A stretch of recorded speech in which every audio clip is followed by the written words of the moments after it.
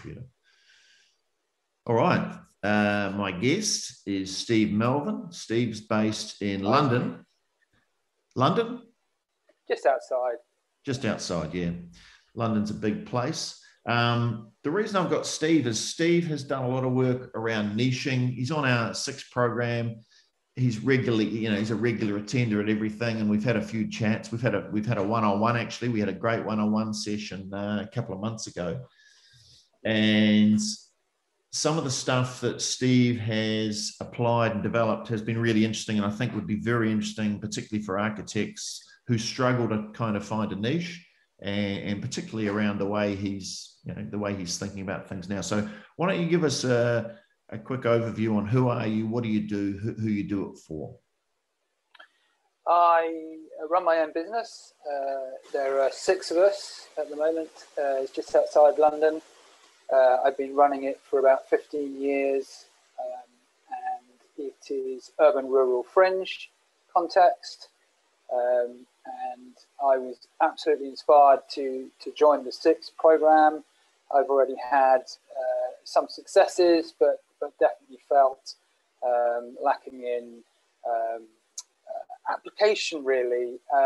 Just feeling that I wasn't reaching my potential, wasn't winning the kind of clients I want, at least not all the time, and even dealing with an awful lot of frustration and boredom as well. Really. Right. Yeah. It seems to me, that architects, the number one thing, and correct me if I'm wrong, but this is what I've picked up. It's about winning, good quality projects where there's a good scope for you to do great design. I mean, this might be obvious to architects, and architects are listening, but architects want to do great design for people who value great design and have a budget for it. Right? That seems to me to be the kind of the driving force. Money, yep, architects want to earn money, but that's more a consequence of working on great design. And if it was one or the other, if it was okay money but great design projects, my sense is a lot of them would go, yeah, give me the great design projects, because I'll benefit later on from having a great portfolio and stuff like that. But is that a fair assessment? Absolutely. I mean, I think that's the way architectural training works. Architecture school, but it's about integrity of design first rather than making money. Right. Yeah. Right. And so, and I sense from where you were that winning great design projects, I guess, of all the projects that come along, what percentage of the opportunities that come to you or came to you would you put in that category of, yeah, that's exactly the type of projects I'd like to be doing? Okay, so over 15 years, I probably won 3 projects which were in that category, out of 30 plus. Yes, so 10%, isn't it? Well, that's 10% of the projects you actually chose to do. Yeah. And there's probably another set of projects that you chose not to do as well. Yeah, right. Okay. So obviously the dream life, I guess, for an architect who wants to do great design is, I only do those type of projects, like the 10 that we've got. So all right. So give us a rundown on the 2 big things that you mentioned to me that you've applied in the last 6 or 12 months, or how long have you been? It's 6 months since I joined SIX. Okay. It's 6 months. Yeah. So tell us, what did you do first, and why did you do it? Well, attending the core program, I really focused in on mindset. I mean, the program also pushes you to get those offers out, and yeah, obviously that's important to complete the course and move on. But for me, the exercises in mindset focus were crucial, were key. And so that was a turning point for me. And what was a turning point about it, I think, was it just released what was already there. It released latent power, but it brought it into focus and then gave me confidence that actually that power was real and relevant. So can you be specific? What was your mindset before that was stopping you, and then where did it move to, and what specifically did you do to make that transition? I think I was a bit disconnected in my interests in life. And through developing mindset, it enabled me to integrate interests and therefore apply that life force, if you like, that power into architecture as a channel. And for me, this other profound interest of mine is climbing, mountaineering, and delving into wild landscape. And I had yet to find a way to make sense of that in the architecture field, and it's in its infancy now, but I feel that there is a seed that is germinating that is exactly that I can apply this self-awareness of exposure to the landscape and climbing and extreme landscape experience into the architecture process. Right. So this is getting pretty deep. So just to unpack it, you had your architecture practice and your design that you were doing. You also had, and I'm sure, and that's a passion, when it's done right. And then you had your passion of mountaineering, nature, the environment, getting out and climbing rocks. But what I'm hearing is they were disconnected. They were two very separate worlds. And what you were able to do was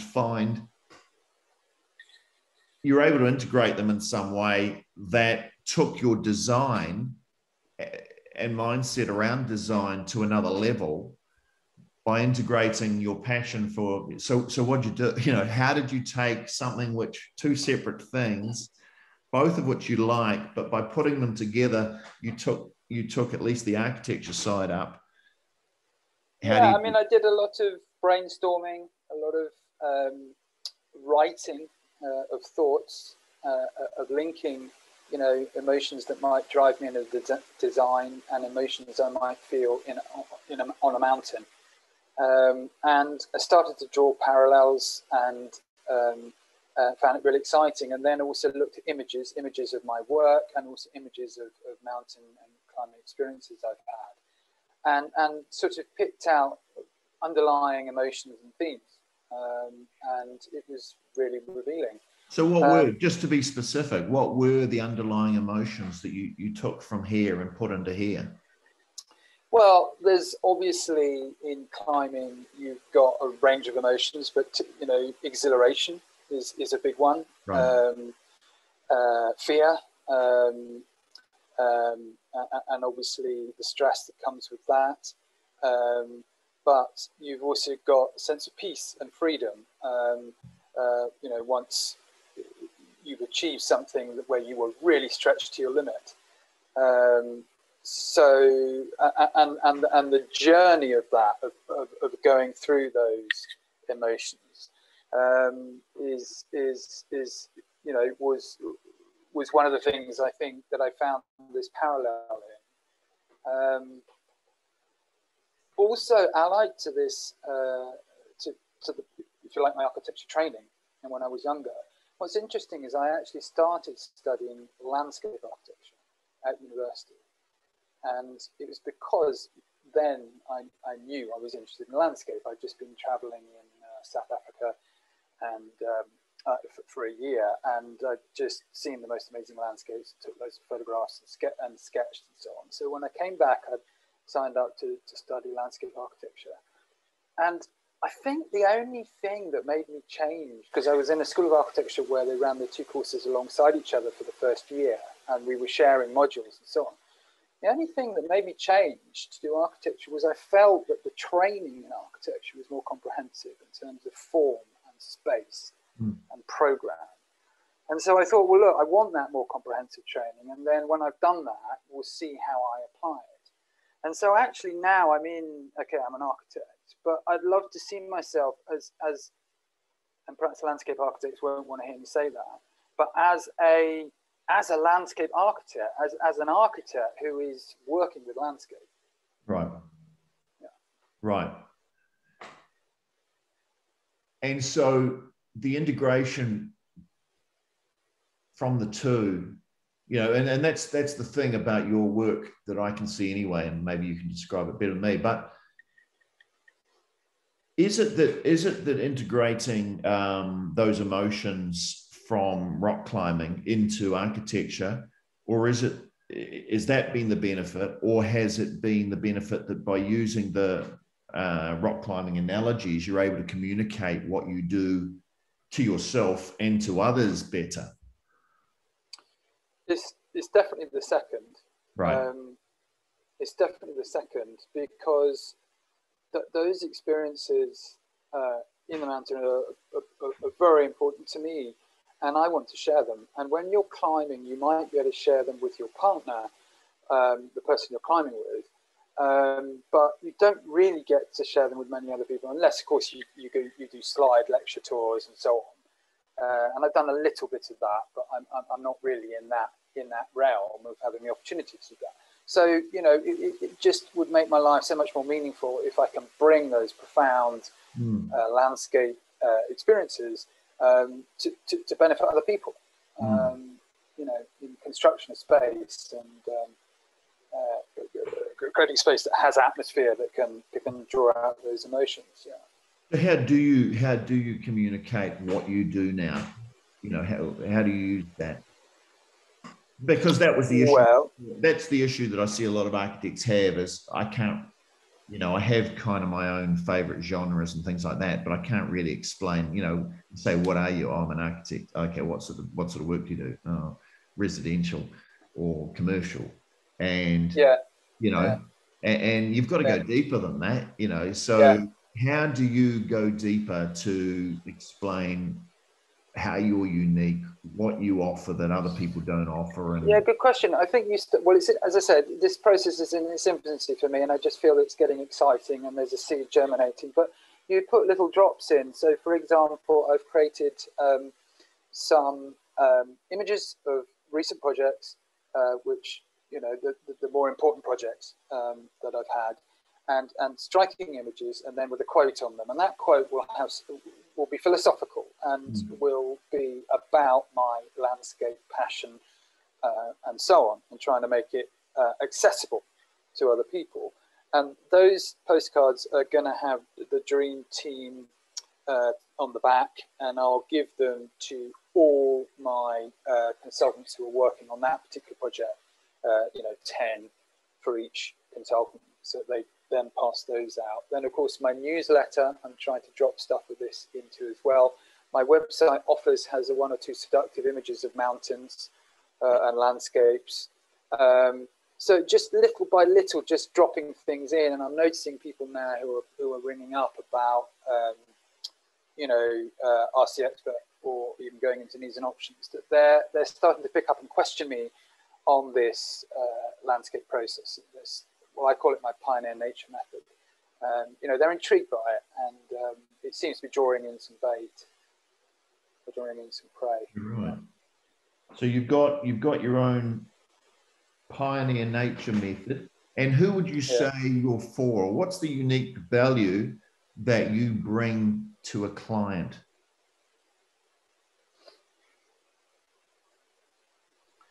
Well, the pioneer nature method is all about reconnection with nature, right? And the theory that really, obviously, we're all from nature, so we're all connected to nature anyway.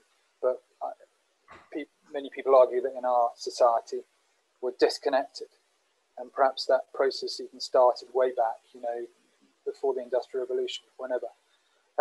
But this pioneer nature method is to reconnect. Right. So I think that very simply, that's what I want to offer. Yeah. Okay. So it's helping people reconnect with nature. Nature. Yeah. Yep. Okay. And so how would you define your niche now? Well, the obvious one is modern rural architecture, and that might be residential, so rural retreats, or it might be rural leisure, like equestrian centres, golf clubs, spas, mountain refuges. I suppose you can put wine farms in there as well. I mean, there's numerous, if you like, modern building types that have the opportunity to adorn landscape, to actually contribute to stunning landscape, to create exceptional design within, you know, a beautiful landscape. And that's, I think it's an opportunity to do that. We all know the environment is so precious, and we've all got to do so much now in the future generations to, whether you call it save or regenerate, you know, the environment. So for me, being able to create beautiful buildings in exceptional landscapes is important, where the building is really contributing. It's not separate from the landscape. Right. It's integrating. You're integrating the building and the land together. You're reconnecting. Well, you're making sure they're connected. They're not two separate entities. They're one entity. And you know, it's great because so this clarity that you now have about you know what you do and who you're for. Is that kind of the key thing? Is that, you know, because we talked about mindset and niche, and it's almost like those two things kind of overlap, because I get a sense that by defining your niche, at least to yourself to start with, that gives you a whole lot more clarity, at least within yourself, as to who you are and what you're for. And that allows you now to go out and actually, you know, pick the right projects and actually know what to say to who in a way that is now more compelling and clear for them. You know, you've got to be clear in your own head first before you can be clear to someone else. But I get the sense that now you've kind of defined in your own mind exactly what you are, then it makes it easier to then go and do your marketing and stuff. Yes, and I noticed in the course that very cleverly you have niche there very early on, and because it's both simple and profound as a concept. You know, you can get your head around the idea of niche pretty quickly, and then it's like opening a lid, and there's this stuff down there, you know, which might have been. You might have started it when you were at uni or even before uni with these dreamy ideas and so on. And somewhere along the way, it's kind of gotten shelved and compromised and, you know, forgotten a bit. And so by you probably had an essence, because it seems most architects go into architecture for a reason, and they're kind of quite clear when they go in, but then they get bumped around so much that you can often disconnect and forget what you went in for. And you said right at the start, you know, what the process has done is actually reminded you or reconnected you back to what was already inside you. You know, it's almost like you've been able to reconnect with something which has always been there, but you've forgotten it, or you haven't clearly seen it, but now you're reconnected back with what was already there. And that I think is a very powerful thing, because now when you're going out into the world, you're reconnected to something very strong. You're reconnected probably to the reason that you were told by something to go into architecture in the first place. Exactly. You're going back to the roots of it all, a kind of a life force, you know. So, I mean, it's unstoppable, and it's so relevant when you reach that point, that connection. You know? And you must come from such a sense of strength now. Yeah, because you're doing the same thing. I mean, you've reconnected with with your core being as to why, you know, this is clearly why you were supposed to be an architect, because this is the type of thing you're meant to be doing, and you'll probably do it very well. And you'll probably be successful because it's the whole reason you were meant to be an architect. It seems to me you're doing the same thing with your clients. You know, if there's a structure that needs to be there, it needs to be connected to the land at the same time. It can't be disconnected or disjointed. And I guess there's another parallel there. Yes, I think so I've got the direction, and I've got the enthusiasm and the energy and the confidence that this is relevant. I think I've got a whole load of work to do to refine the architecture, but then that's what all architects will say. You know, it's a never-ending process of refinement. And there are some very great architects in the world who are already engaging with this architectural landscape interface. So, but I think what I can bring is my profound experiences and love of nature through climbing, to bring a bit of unique insight into that process. And I'm absolutely sure it's the right path for me. Yes. Yeah. Well, it sounds like it. And because you're connected to nature, you know, with your passions, it probably gives you an edge on knowing how to connect a structure to it, you know, because you almost have a spiritual connection to nature. And there's something intuitive about it, definitely. There's something intuitive about it. You know, you feel the nature in a place, you feel the atmosphere in a place, and yes, definitely, yeah. Yeah, fascinating. So, what final thought for anyone listening to this who are thinking maybe I've kind of maybe disconnected from the reason I came in, or I'm not clear about, you know, my niche, or I get confused about things. What advice would you give someone who wants to connect with their sole reason for being?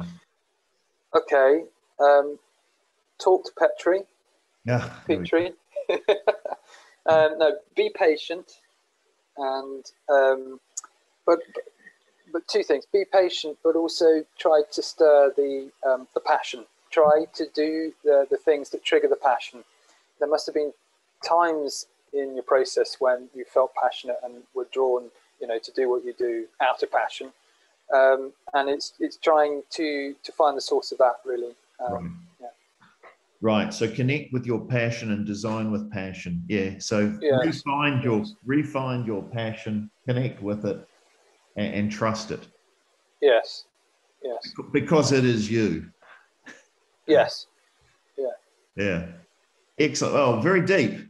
Very deep. I love it.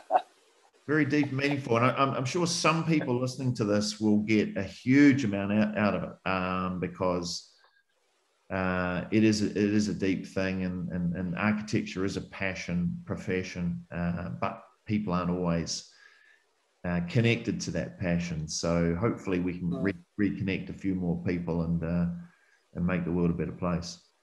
Yeah. I mean, but so many thanks to you. I mean, it's just been awesome to be on this journey. No, love it. Yeah. Thank you, Steve. Steve, you're the marketer of the month. Thanks, mate. Okay. We asked to do a project in New Zealand or China or North America or Africa or anything. And I don't mean going to a big city and doing a big status, but I'm talking about still these landscape installation type projects. I mean, you need an international profile for that. So that's what I'm aiming for. Yeah. Brilliant. Sounds good.